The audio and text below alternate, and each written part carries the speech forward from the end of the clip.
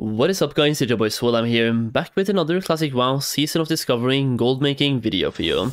Now, gold is looking to be way more important in Season of Discovery than I personally gave it credit for, and that's because of the inflation. You get a lot of gold at level 25, and also many of the items you need will be locked behind gold. Many of your base items are either BOE or crafted items, we need consumables, and gold is just simply looking to be very important. On top of that, you can secure 100 gold for your mount for phase 2, as well as 1000 gold for your epic mount in phase 4. So there are a lot of reasons to farm gold right now, and a lot of people are looking to farm gold. So I'm doing my best to keep you up to date with the gold farms that I personally found, and today I've been testing a couple of them. Now, the best farm by far, if you ask me, is still going to be the BFD farm, and I made a video on this not that long ago. It's been a couple of days now, but the video's thumbnail looks like not this one right here, and you can find it on my channel. It is a very recent video. Now, usually for that farm you want to wait 30 minutes, and basically you do one run, then you log out, then you wait 30 minutes and you log back in, and you just teleported to the entrance, and you can keep farming one run per 30 minutes. Now, we have found a way to actually circumvent this and do it as much as we want, up to the instance cap of 5 per hour, and I might share that in a future public video. But once again, that is going to be locked to the people that have my gold guide, which there will be a further shout out for later at the end of this video. But if you just want to have access to that one, that is a 30 gold per hour farm right now, at least on my server Living Flame EU, if you have herbalism and mining on top. I'm making between 30 and 40, it depends a little bit on RNG, but the absolute average is about 30 gold per hour, which is quite a lot at level 25 after all. So if you want to check it out and learn how to reset, it's in the guide, or alternatively, watch my streams, watch how I farm, and then try to replicate to the best of your ability, and see if you may make it work. Either way, that's the best farm. We also have this one right here, which contains 3 separate farms. This one is insane for both gold and a rune, well, separate runes that you can get as well. It's tied to the quest that you get in Ratchet, where you have to hand in certain materials like fish oil, for example, dark iron coordinates, and also shredder salvage units. Now, all of those 3 farms are still really good. The dark iron farms give you both dark iron ordnance, and they also give you greens at the same time, and they can drop blues. The only thing is, you're in a group, so when greens and blues drop, you have to roll for them, but other than that, it's a super chill and super nice farm. The shredder farm still also gives me between 15 and 20 gold per hour, so that one is really good, but you have to be in Stone Talon, which is a big PvP zone. Now, other than that, I have been testing a couple of farms, because once again, even though BFD is my favorite, and it's probably the best farm I have found so far, there's not everyone that has the ability or does want to do the raid, because to do BFD you have to do the raid. So I'm gonna try some farms in the open world and see how they compare. Now, today on stream we tested about 3 of these farms, and I want to share my results with you today on those farms. So let's get into it. So farm number 1 that I want to highlight in the open world, this is a cave farm, and it's a combination farm. I really like combination farms where you can farm for more than just one thing, because that way you can add up the gold per hour from farm 1 and farm 2, and you usually end up getting more gold than if you just farm for one singular item per farm. So for example, from the Murloc farm in wetlands, you can have both fish oil and pearls, and in the cave over here, if you bring mining, you will have both spider silk and mining veins. Now, for the purpose of the gold per hour, I was only doing mining here. If you bring someone with better pulling abilities than a feral druid, for example, if you're a hunter, mage, warlock, anyone who can pull multiple mobs or chain pull them back to back, you can farm a bunch of spiders at the same time and get a lot of spider silk while you're farming. Now, in pure mining materials, the gold per hour from this farm turned out to be about 12 gold, and I've written it on a document here. So I've gotten 12 gold in 1 hour, well, 12 gold per hour. That is by selling everything, not converting anything, just farming for an hour, selling the straight up materials. Now, by converting tin ore into bronze bars by buying copper ores and making copper bars, tin bars, then bronze bars, I was able to make twice as much gold from my tin. The tin was 2.7 gold here, which adds another 2.7 gold per hour, which brings us to 15 gold per hour. That being said, all of the smelting does take time, but if you just count the value of the materials and converting them to bars, then that's 15 gold per hour from a pretty chill farm. You're just like going in here, and grabbing mining veins, and getting 15 gold per hour pretty simply, but in just raw materials it's 12 gold per hour, and once again that will vary depending on how much competition you have. If you're the only miner in here, you will get way more, and then further using those bronze bars with engineering, you can turn that into even more gold, make bronze settings, make basically anything needed, even the bronze whirring gizmos, right? You can make those as well. So by having the right professions, you can turn this into even more gold, basically doing a shuffle. Either way, the farm itself about 12 gold, and where it's located is right here. You can see in wetlands, you can see a bunch of the caves or the marks right here towards the middle at the cave in the middle of wetlands. That's basically where they're located, so it's a pretty simple farm to do. You just go into the cave, you loot absolutely everything, and one of the reasons why this works is that there's always going to be people in that cave. Now, the cave is in the middle, but it's basically at the entrance down at the Dun Alligus, right? You will have the spider cave there. Now, once again, the reason why it works, and there's so many people here, is there is both a hunter and a warrior rune. So you will see both Horde and Alliance people enter the cave all the time, and they will clear the spiders for you. So all you have to do is get those mining veins if you're a mining character. Alternatively, it's better to kill the spiders as well at the same time to utilize that downtime to get spider silk. But the mining veins, they spawn really quickly, and while making 12 gold per hour, I also got my mining skill from 135 to 150. So that's 15 skills, and I'm now max on mining. That's pretty nice. But 12 gold per hour, you have to evaluate if that's good or bad for you, and then go and farm if you want to. You can also use it while leveling up. It's a good farm to do to get gold while leveling from level 22 to level 25.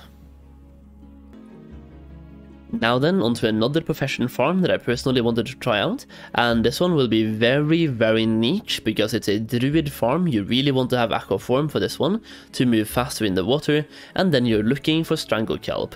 So once again, it's very niche on this one, but aqua form and strangle kelp, and you're hunting basically only for strangle kelp. It's a very chill farm, and even though it might look ineffective, I'm gonna spoil it for you right now. We ended up making exactly 12 gold per hour, which was the same thing we made in the spider cave, and the spider cave might be more hectic. There's mobs there, there's people there.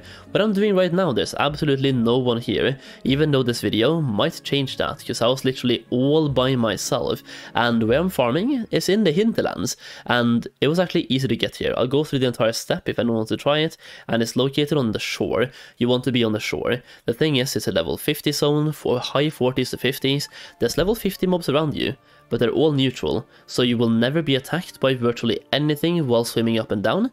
And once again, being a druid form, you can swim up and down very, very fast in aqua form right here. So what I did to get myself to this place, instead of walking through the hinterlands, which is an absolute death sentence, go to the bridge up between wetlands and Arathi Highlands, and jump off the bridge and swim all the way around. It's a 5-minute swim, and you get right to where you want to be. Super easy farm, and once again exactly 12 gold per hour, based on the value of strangle kelps being 12 silver each. So if they're more than 12 silver for you, go and farm more of them. They're going to be even better for you.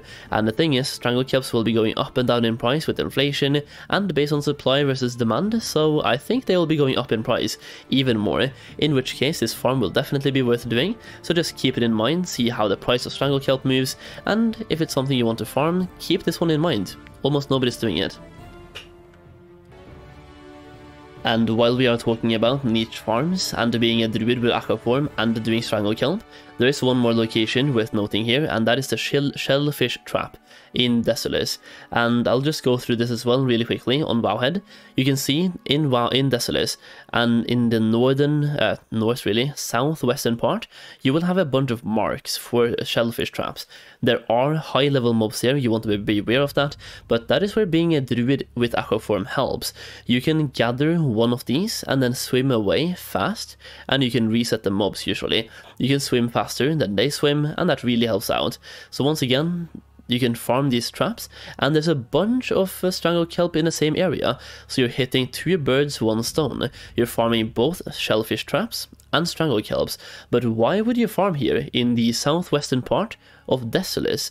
Well, these guys right here, the shellfish traps, they can give you the big iron fishing pole, which increases fishing by +20, and I do believe this one is actually required to fish in Tanaris, and when you have it, you can fish in Tanaris and get those fishing wreckages or wreckage pools, right, to fish up some big boy gold. And on my server, this fishing pole is selling for 20 gold. I know on some other servers it's selling for 50 gold, so keep that in mind. Really expensive item. It only has a 1.2% drop chance from the traps, but you do have a lot of traps. Sometimes you get 3 traps very close to each other, so really good. And once again, a very good combo farm, specifically for druids with aqua form. That way you can both get the shellfish traps and strangle kelp at the same time. Now then, for the last farm that I wanted to try for today is Duskwood, and I believe most of you might know why I'm going here, but it's at the graveyard. I've marked Moladim because you do want to be aware of Moladim, and you want to be here mainly as an herbalist. The reason for that is Grave Moss. Grave Moss is selling like absolute hotcakes right now. They're selling for between 50 and 70 silver each. On my server, you can proc 3 of them in one loot, so 70 silver times 3, that is 2.1 gold. Now, the prices fluctuate. I do think they're about 60 silver today, and they spawn all over the place over here. So here are the spawn locations in Duskwood, and if I just make this bigger, you can see right here, they're spawning all around here in Duskwood, in like the graveyard at Ravenhill, right? So they have several spawn locations in Ravenhill, so just run laps around the entire place and look for them. Usually what I do here is you kill skeletons in between, so kill skeletons, take a lap, kill skeletons, take a lap, and then kill skeletons again. That way you are utilizing the downtime of not getting any grave moss by getting some loot from the skeletons. They can even drop BOEs, both greens and blues, so utilize that downtime while still running laps to check for grave moss. This one is even better if you're able to farm later at night or early in the morning, when you will have way less competition. The less competition you have, the more grave moss you get, and the entire gold farm is based on grave moss. So giving a gold per hour here is going to be absolutely impossible, because it really depends on competition, luck, RNG, and also if you're getting 1 or 3 grave moss per pickup, right? So very hard to say, but grave moss is really expensive, and everyone wants them right now. So it's a really solid farm, but once again, you don't really have that many places to farm, right? You have Duskwood, you have Desolus, but Desolus is a very high level area, but one other farm could be to run laps in the Kodo graveyard, but once again, there are some high levels there. You also have one in Wetlands. If you go all the way up here to the crypt, there are some grave moss around there as well, but it's heavily farmed, just like Duskwood. So grave moss, super good for gold, very bad because it's very competitive. So you need to have 120 herbalism to pick these up. Once again, all of these farms do look to give you between 12 and 20 gold per hour. I do believe that if you go to Desolus as a druid and you do farm strangle kelp plus the shellfish traps, that can be very decent. But if you do BFD right now, I'm still making 30 gold per hour in BFD myself, but that also once again requires you to have herbalism and mining and also farm those clams. If you really want to min-max here, you also want to be a rogue. That way you can open locked chests, because there's 2 chest spawns inside and they can both be locked. Like the one right here is locked right now, so I can't even loot that one. And a friend of mine received Feet of the Lynx from a locked chest. That is 40 gold from one chest at the current price, right? So once again, that is my favorite farm, and if you do want to know how to reset the farm, we do have a trick to infinitely reset that in my gold guide, linked down below, and I'll be using the end of this video to talk a little bit more about that guide.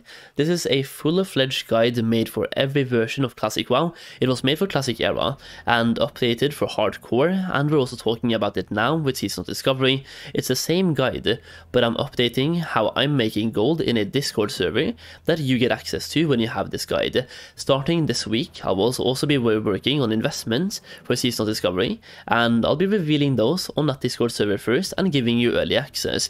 So investments is how I personally make most of my gold, both in Classic WoW, Hardcore and Wrath. I have made so much gold with investments. Even back in Classic WoW 2019, we had some banger investments back then, and we'll be repeating that this time around as well.